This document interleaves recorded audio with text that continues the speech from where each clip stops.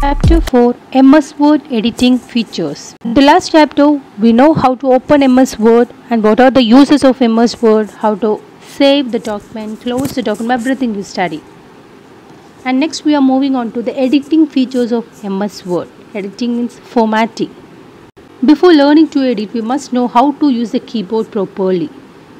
First, let's move on to commonly used keys on the keyboard for editing. Enter key. Enter key is used to move the cursor to the next line. Delete or backspace key. The delete key removes the character to the right of the cursor position. The backspace key removes the character to the left of cursor position. Next is caps lock key. Caps lock key is used to type capital letters. Next is shift key. Shift key is a modifier key and it allows a user to type capital letters and other alternate upper characters. Control key. The control key is normally found in the bottom left and right corners of any keyboard in a Windows computer.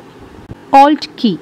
Alt is a modifier key located on both sides of the spacebar key on computer keyboard. Tab key. Tab key is used to jump the cursor into the next tab stop.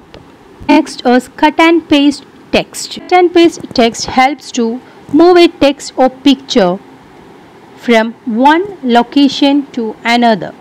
Copy and paste text. Copy command is used to make a duplicate copy of original text or object. Find and replace. Find option is used to find a particular word or text from a document. Replace option helps to replace any existing word with a new word in a document. Undo and redo. Undo option helps to undo or bring back to the earlier stages of a work in a document.